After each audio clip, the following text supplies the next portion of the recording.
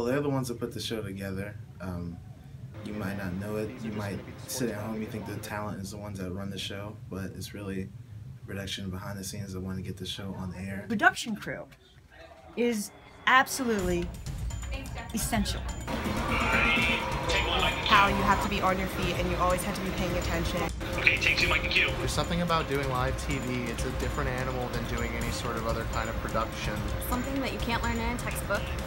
It's just an invaluable experience. Never settle for the status quo. The cherry on top of your entire journalism experience. People are depending on our jobs for them to get a job in the future. It's the second home.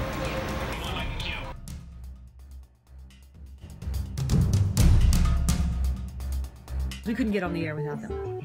The production crew makes it happen. They are the camera people, the floor director, the folks who are directing it, taking audio from multiple resources and sources, back in video playback. You know, the face in front of the camera is only a part of the story. The production crew of Capital News Service's Broadcast Bureau is entirely a volunteer organization. I started doing CNS because I had an interest in television.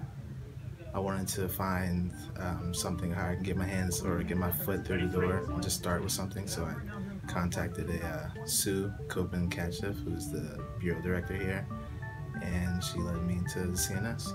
Initially, it was just a part of my media participation project for my Journalism 200 class, but after a couple times, I realized I really liked the production side of it and I found it really interesting.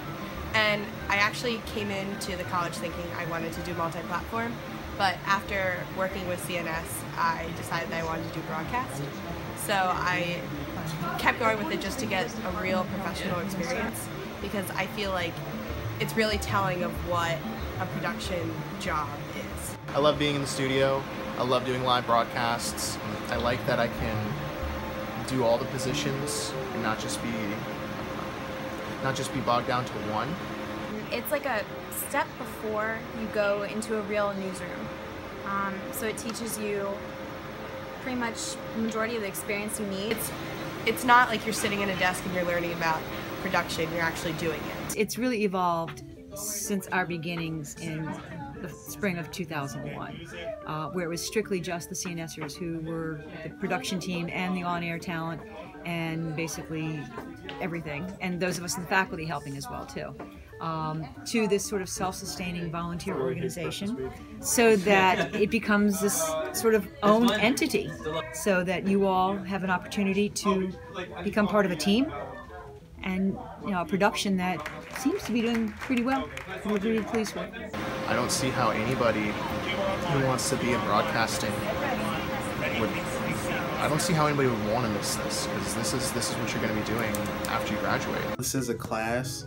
This is basically something that the students use to help them get a job. So they use what they make through CNS and put it into a resume reel, and they send that out to different jobs to hopefully get a job in the future. It is a lot of pressure because people are depending on our jobs for them to get a job in the future. To make a 30-minute show, it takes days. And when everything goes well, it's just the effort that you get. It's undescribable. CNS airs Tuesday through Thursday at 6:30 p.m. Check it out at cnsmaryland.org or on channel 73 on campus. 1, 2, 3, keep it up! That's 3 words. All right.